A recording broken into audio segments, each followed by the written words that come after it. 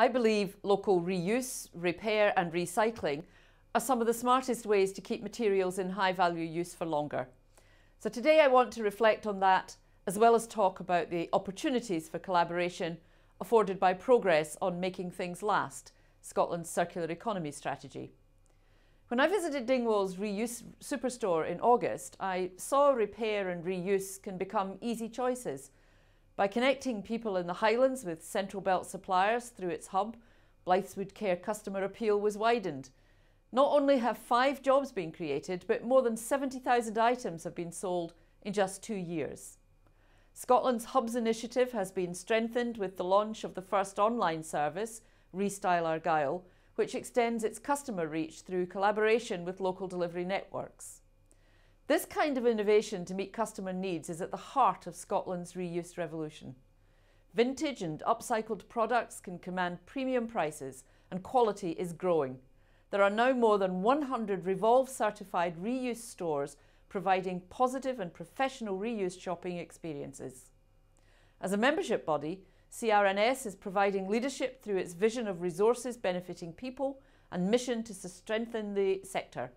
To underline the contribution of CRNS, I want to reflect on its joint initiative with Scotland Excel to introduce reuse furniture to a local government procurement framework.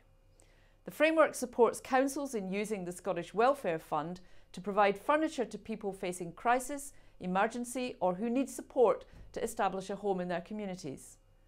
One of Scotland's busiest welfare fund users, Fife Council, was the first to take the reuse option. It started in February, and since then Aberdeenshire and Renfrewshire have followed. In less than a year, as well as creating strong local government partnerships, the potential environmental, economic and social benefits of this initiative are clear. Around 2,000 items have been diverted from landfill. Switching from new to reuse furniture is estimated to save Fife Council alone almost £240,000 annually, meaning that Fife can help more people with more items. People can visit the reuse suppliers to choose furniture that reflects their taste and particular needs, and this is helping to tackle the stigma of receiving benefits. No one can walk into a home and see a council couch.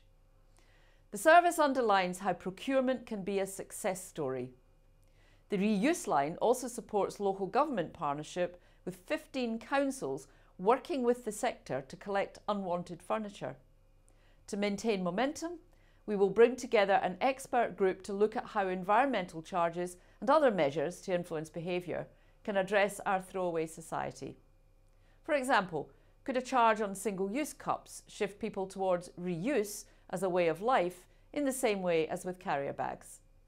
I look forward to announcing more details about the group shortly, and I encourage CRNS and its members to engage with it. I also want CRNS members with all their local recycling knowledge to engage with Zero Waste Scotland as it develops a deposit return system that is right for our country. And there are further opportunities to connect with Scotland-wide initiatives that support our ambitious waste targets. Zero Waste Scotland's £18 million Circular Economy Investment Fund is already assisting 17 small to medium-sized enterprises with projects that reuse whisky byproducts, waste plastic and household furniture.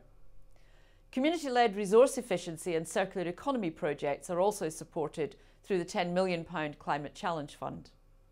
I encourage CRNS members to consider how to take advantage of these funds to help transform the scale and economic clout of the sector.